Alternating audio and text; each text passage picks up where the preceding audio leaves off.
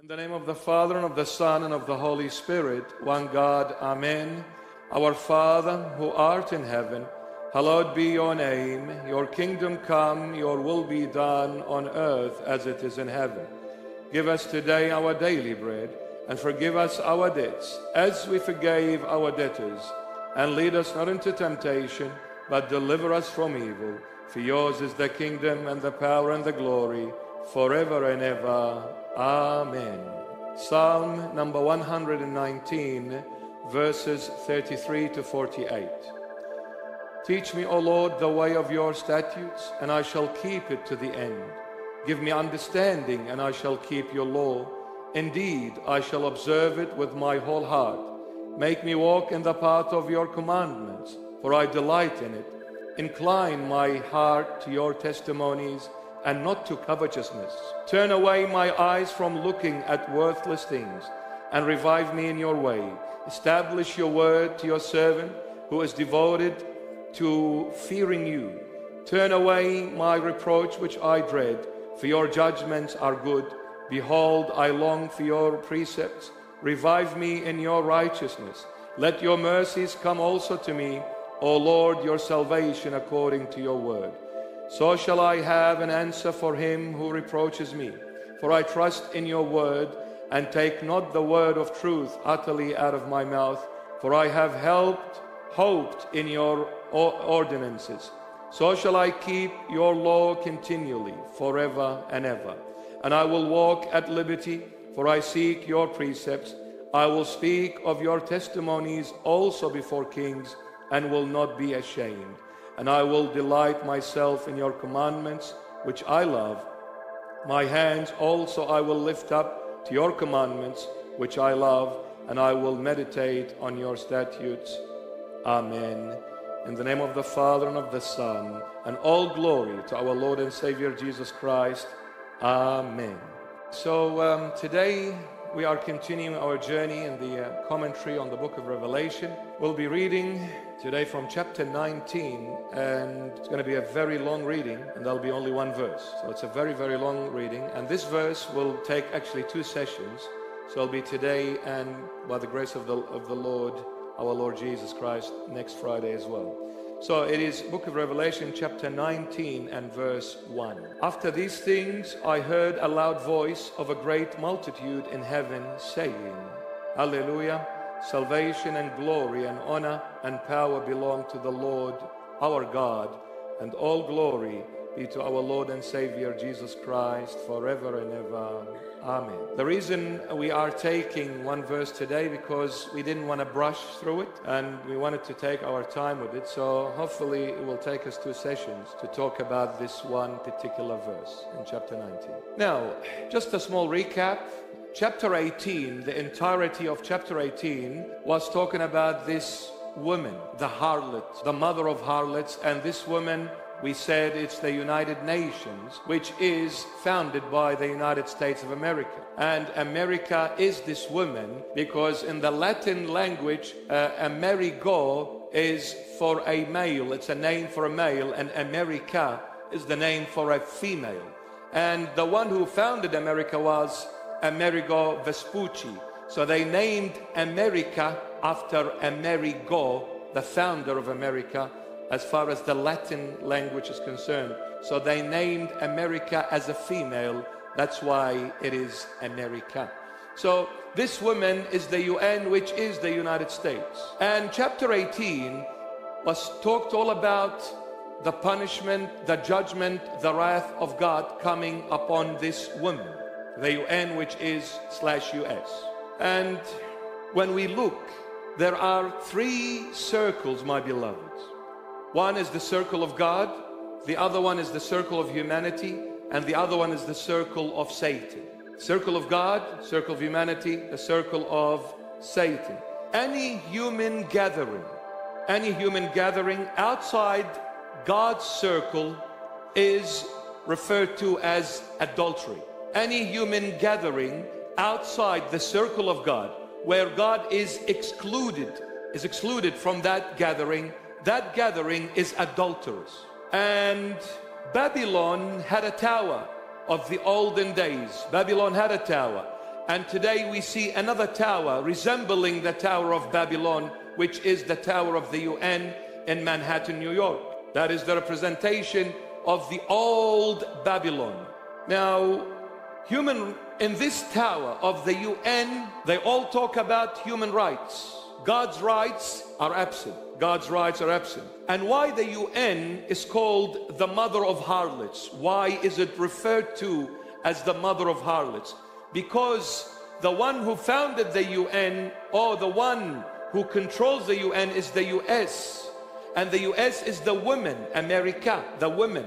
Now, this woman, to the eyes of the world, is Christian. So instead of this woman being attached to her heavenly groom, which is Christ, who is Christ, this woman became attached to the world. What is adultery?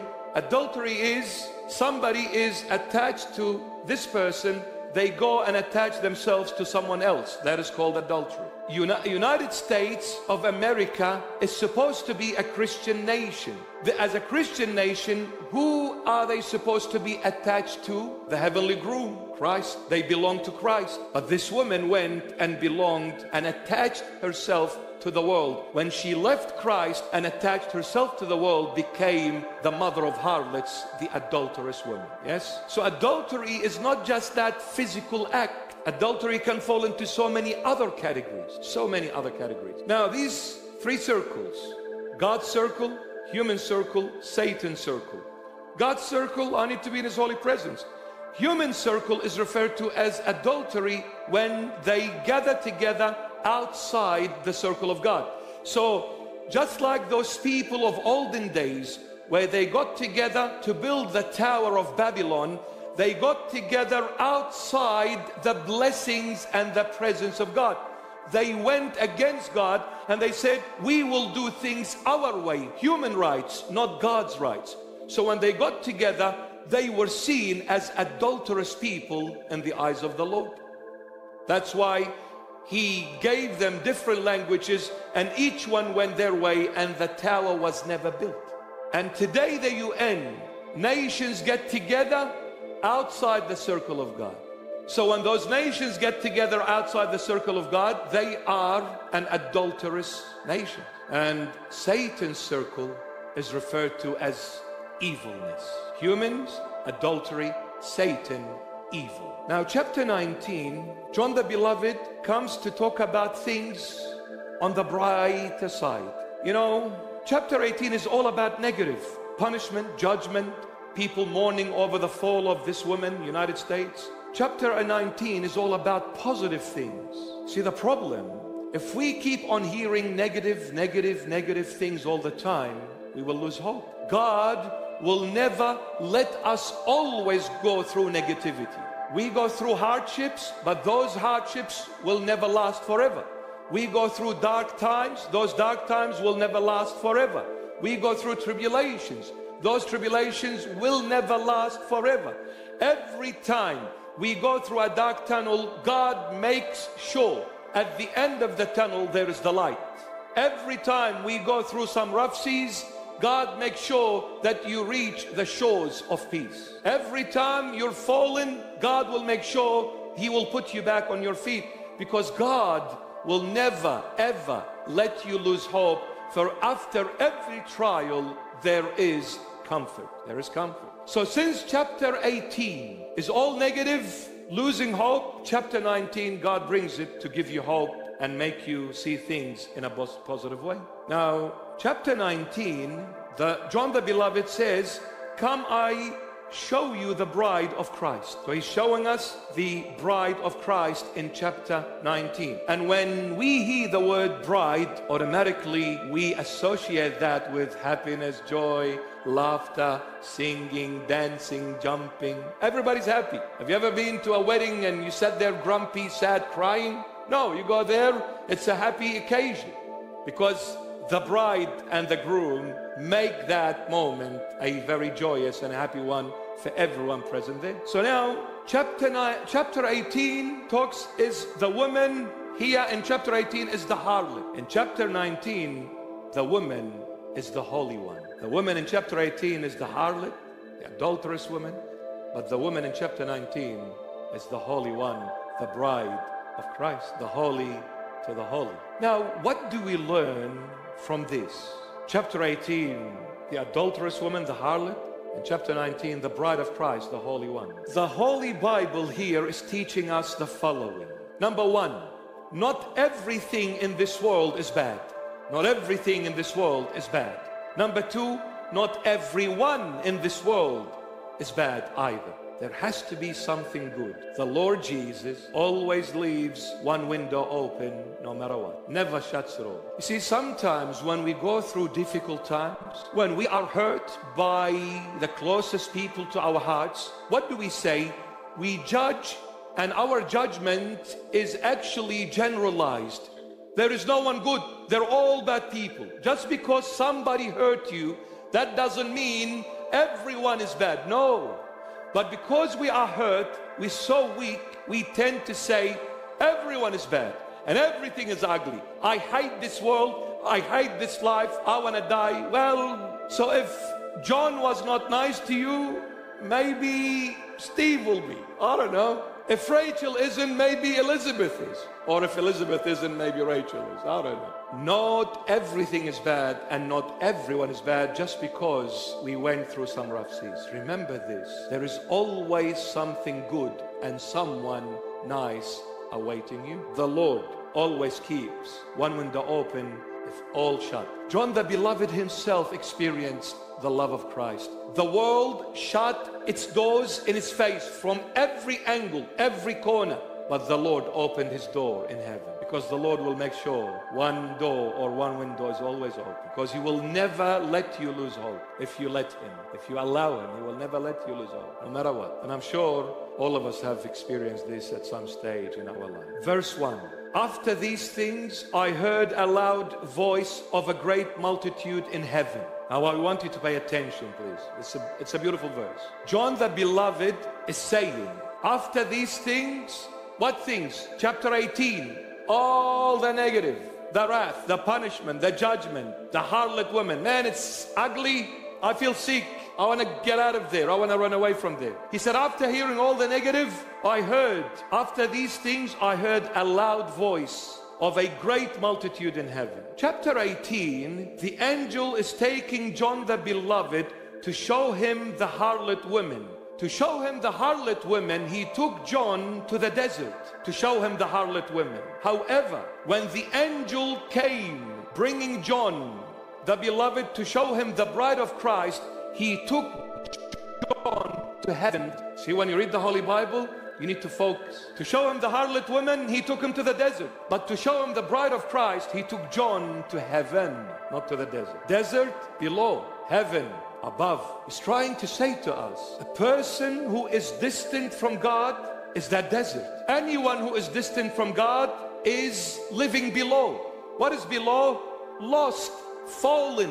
When there is a multitude, that means there is a lot of people. When there is a multitude, do you hear voices or do you hear a voice? What would you say? Come on. When there is a multitude, do you hear voices or a voice? Voices, isn't it? But hang on. John the Beloved says, after these things, I heard a voice, one voice, but coming from where? From a great multitude. What are you trying to tell us here, John the Beloved? When multitudes speak, there is voices, not one. He says, no, but I heard one. Why one? Because he said, the angel took me to show me the bride of Christ, and he took me to heaven. Now we're talking about heaven. Chapter 18, talking about the desert, the harlot woman. Chapter 19, talking about heaven.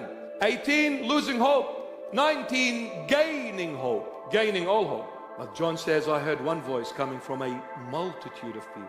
John the Beloved wants to tell us about the way of heaven and the way of earth. He's trying to teach us something. I'll give you an example. Let's say 1,000 people enter a church. They enter the church, 1,000 people. These 1,000 people, each one is unique.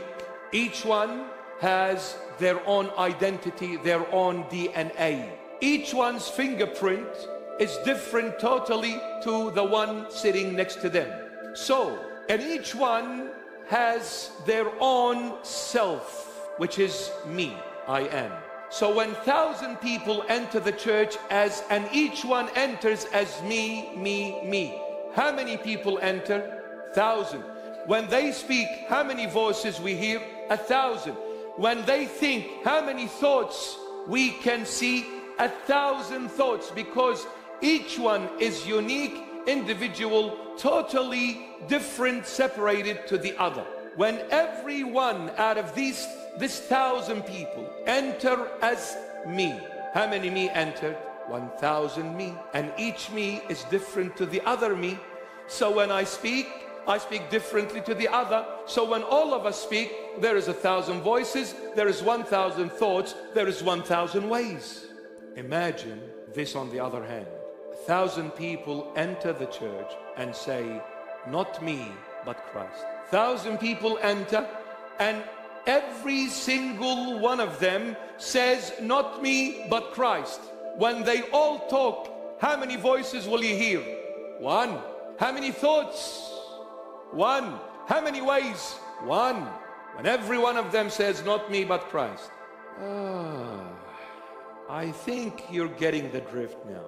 So John the Beloved says, and after these things, I heard a voice, one voice of a great multitude in heaven. He's trying to say to all of us, all those who are in heaven are all one Christ. That's why there was one voice. Because all who are in heaven, they all say, not me, but Christ. So if there is 1 trillion people in heaven, all of them said, not me, but Christ. That's why they are in heaven. Are you with me? So when that trillion, zillion number of people, all of them said, every single one of them said, not me, but Christ. When they all spoke, Christ spoke. And how many Christ is there? One. How many voices of Christ is there? One. How many ways of Christ is there? One. I am the way. The, not a way, the way. So to Christ there is only one way, one thought, one voice, one person. And after these things I heard a loud voice coming from a multitude in heaven. Wow. He's showing us the way of heaven and the way of earth. All people of heaven, their thoughts, their words are not me but Christ. All they think of is Christ. All they talk about is Christ. That's why it's one voice. And Galatians 2:20, St. Paul puts it so beautifully. I have been crucified with Christ. It is no longer I who live, but Christ lives in me. It is no longer I who live, but it is Christ who lives in me. But how did I come up with this? Because I was crucified with him. What is crucifixion? Dying with the Lord. What is death, biblically speaking? Self-denial. No longer me, it's the Lord. I no longer live for myself, I live for the Lord Jesus. This is heaven. I no longer live for myself, I live for the Lord Jesus. Now the question is, why do we have issues here on earth? Because everybody says me. If it wasn't for me, there wouldn't have been any issues. The mother comes to the daughter, let's go to church. I don't want. Me, I don't want. I don't care you're my mom, but I don't want. Because the daughter is living for herself, not for her mom. The son is living for himself, not for his dad. The brother is living for himself, not for his sister, and vice versa. The husband living for himself, not for his wife, and vice versa. That's why nothing happens on earth but problems. Anybody home? Why is the church in turmoil? The ultimate, I know there are other issues, but the ultimate issue is me. The church divided because of me, not because your theology is not like my theology. You know, just pack yourself and go home. The moment we fix me and your me, we'll have Christ as me. We won't have a problem. We won't have a problem. My goodness. We won't have a problem. So why do we have issues on earth? Because of me. Heaven has no issues. Earth is full of issues and problems. You're going to like this one. I'll give you an example. Husband and wife. I love you. Both. Husband and wife. The wife comes complaining.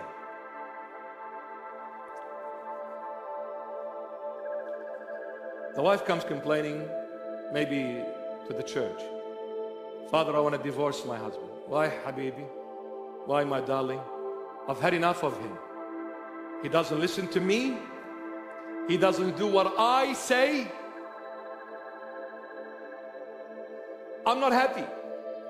If you notice, from the word go till the end of her talk or his talk, doesn't matter. From the word go till they finish their talk, it's all about me. I'm not happy. I've had enough. That's it. I've decided. I don't care anymore. It's all about me. My beloved daughter. Actually, I mentioned this once to one of my beloved daughters when they came whinging and complaining about her husband. She finished. I let them talk. I give them their space. After they finished, I said, my daughter, I'll ask you a couple of questions. Yeah, Father.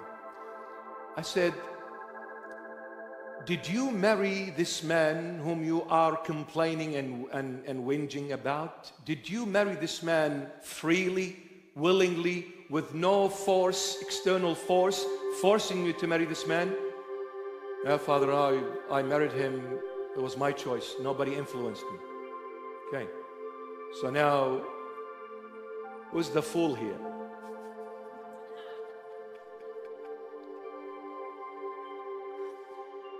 Daughter, another question.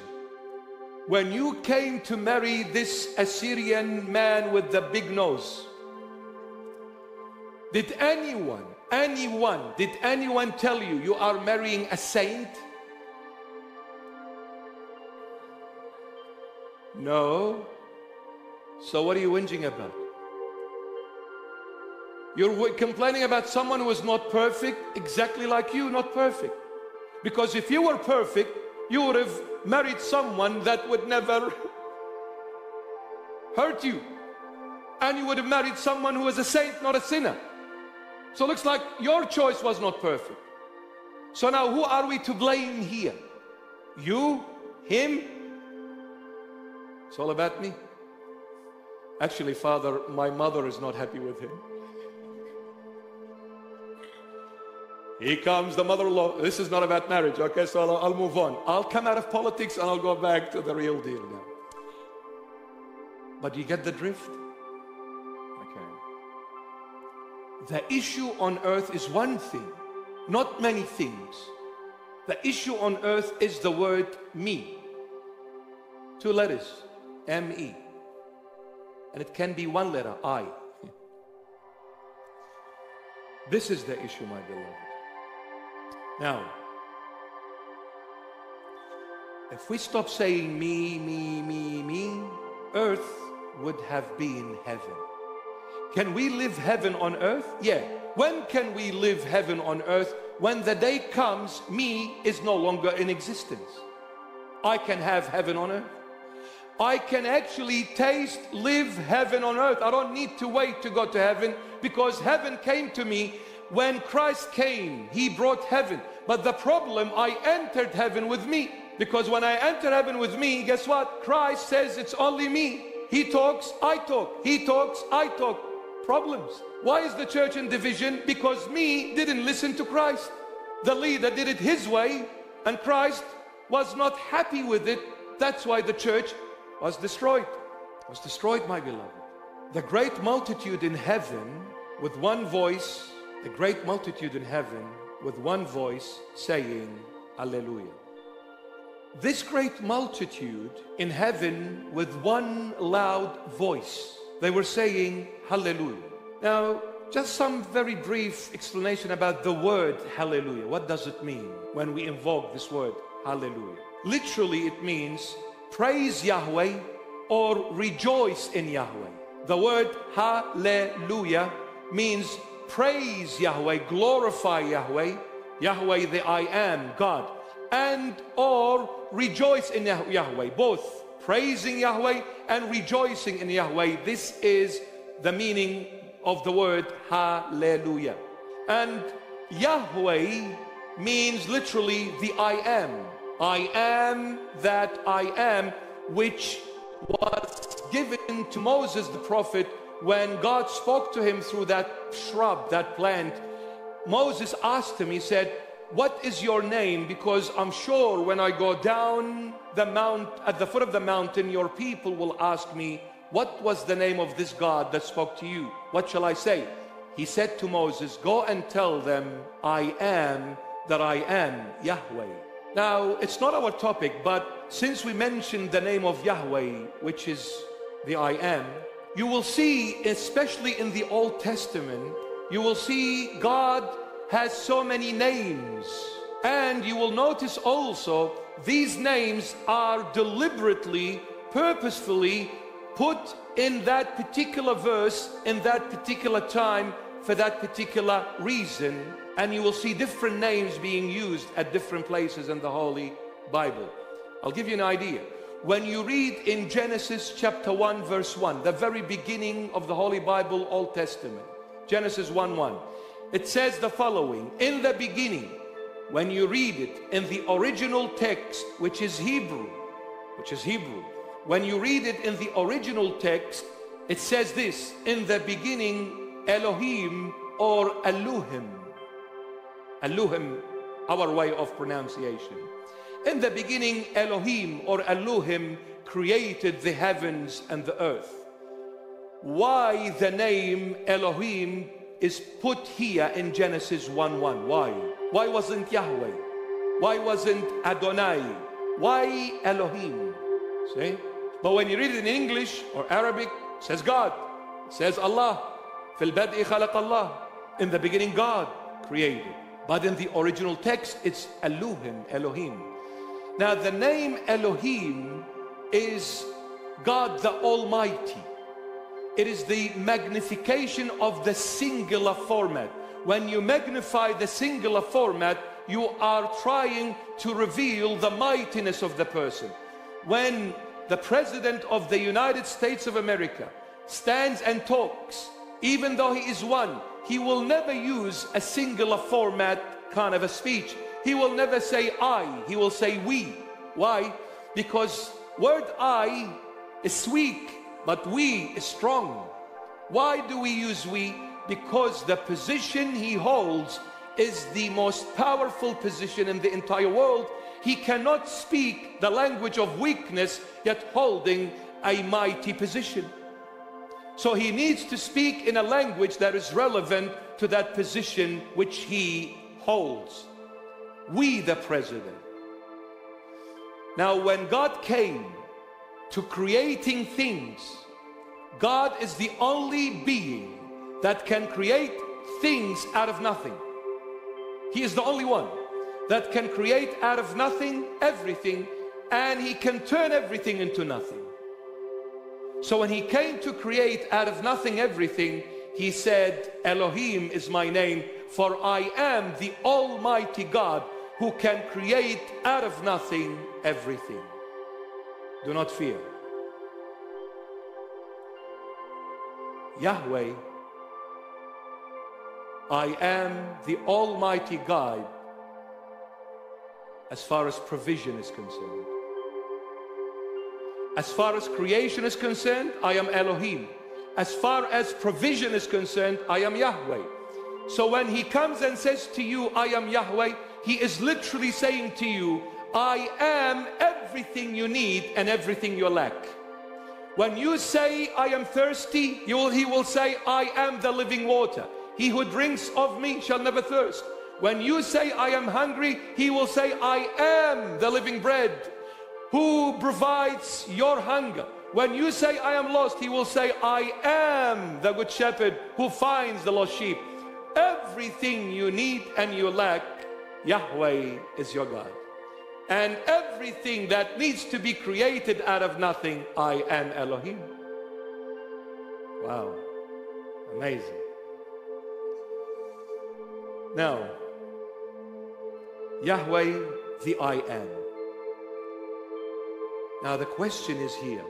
John the Beloved, he said, this multitude, this great multitude, they were all saying with one voice, Hallelujah. Now the word Hallelujah means praise Yahweh or rejoice in Yahweh. Why didn't John the Beloved write that the multitude with one voice, they said, praise Yahweh? Why didn't he write that? Instead he put the word Hallelujah, not praise Yahweh. Hallelujah. Why?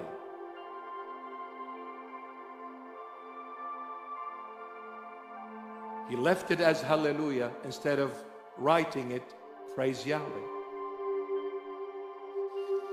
See, if he had written praise or rejoice in Yahweh, this would have meant Yahweh has done something for you, and this is why you're praising him and rejoicing in him. You with me? If he had written the great multitude with one voice saying praise Yahweh now, or rejoice in Yahweh, when would you be happy? When somebody has done something for you.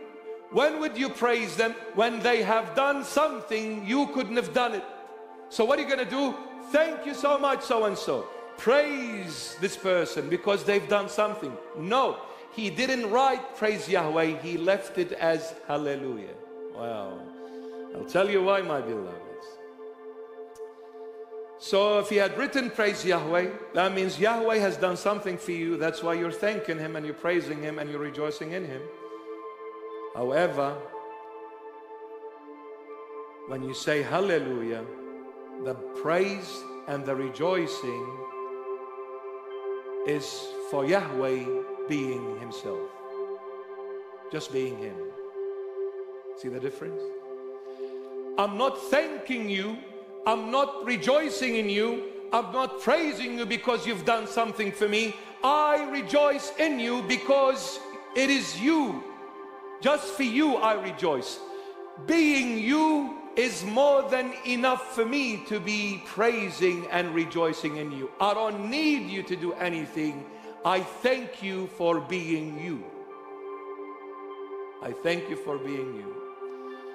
Lord Jesus, I don't thank you for healing me. I don't thank you for making me a bishop. I don't thank you for giving me a high place. I don't thank you for bringing people to listen to your word. I don't thank you for giving me the church. I don't thank you for dressing me up in this outfit. I don't thank you for anything you've done. I thank you because you're Jesus. Yes? See, my beloveds, we need to approach God totally different. Now I'll come back to the husband and the wife. Let's come back to earth, from heaven back to earth. And we pray by the grace of the Lord, we live heaven on earth. Amen? Now, let's look at the husband and the wife scenario again. The husband goes overseas on a business trip. And while the husband is in a foreign country, he misses his wife. So he calls the love of his life and he says, honey, how are you? I love you, I miss you. Some of the ladies are laughing because they say, we never get that from our husbands. I know what you're thinking of. So he calls her, honey, my love, I love you, I miss you so much. Honey, what would you like me to bring you from overseas? Now the wife, this good girl, she says, my love, I don't want you to bring me anything. All I ever want is you. Hello, hello.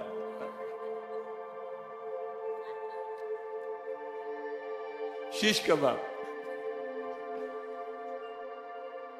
I don't want you to bring me Chanel. I don't want you to bring me that big white teddy bear with a red heart and a rose in a cylinder on Valentine's Day.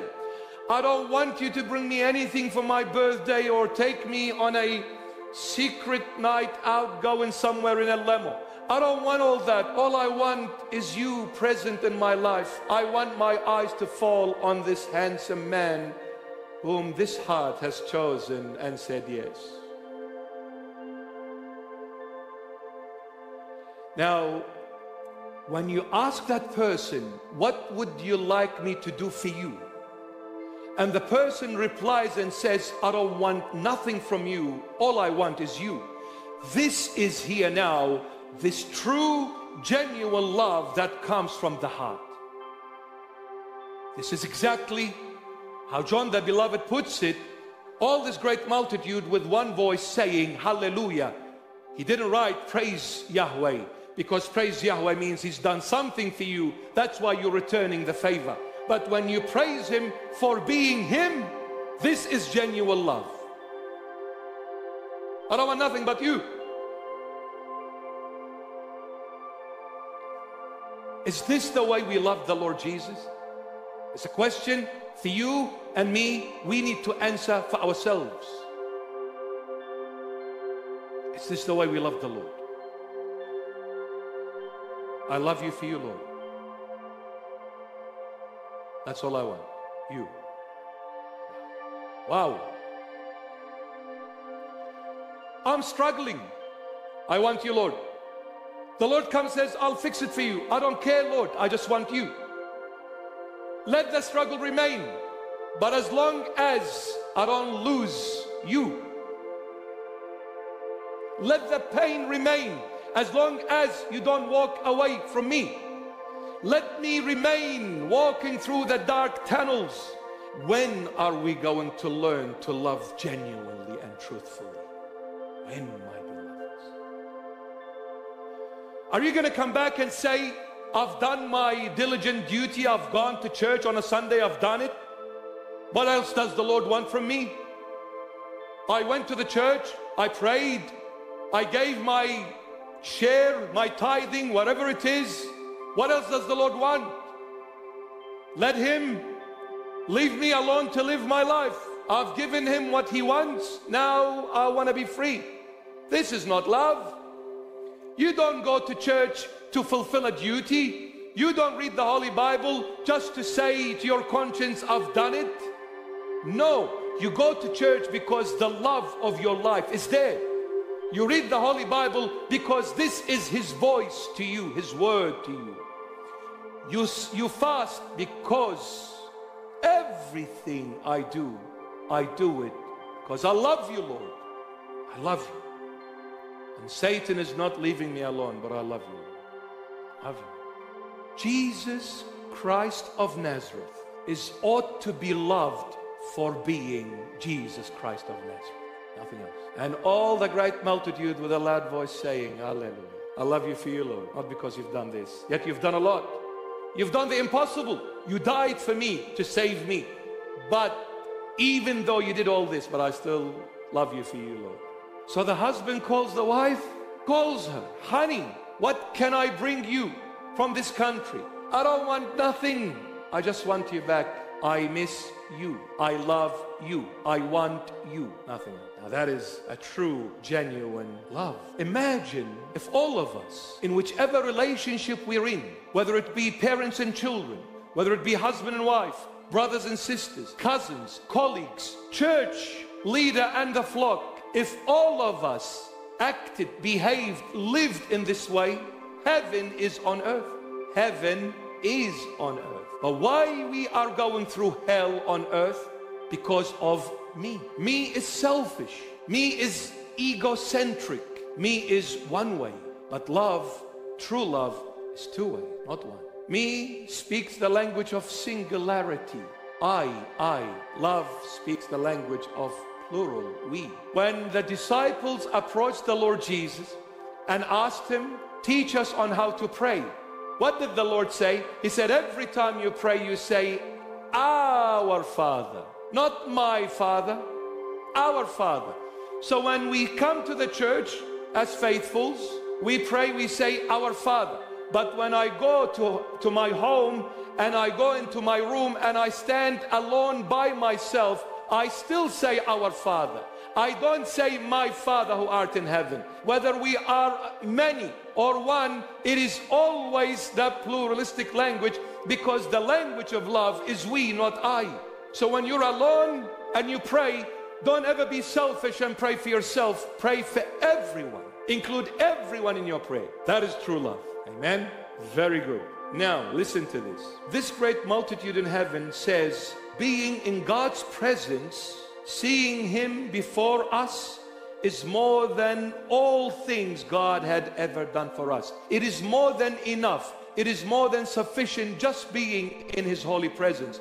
We thank you, God, for allowing us this piece of dust, minute piece of dust, allowing us to be in your holy presence. What else can I ask more than what you've done? Just allowing me to be in your holy presence, I thank you for it. Just being in the church, I thank you, Lord. Whether you answer my prayer, my request or not, but by being in your holy presence, this is more than enough for me to say, I love you, Lord. Don't pray, and then if the prayer is not answered, you say, that's it. Lord, you've had your chances, you blew it away. Thank you very much. No, you didn't answer it because in your infinite wisdom, you know when is the right time. You know when to give it, how to give it. I'm asking you in this particular way, but you know this particular way is not good if you give it to me. So I trust in you.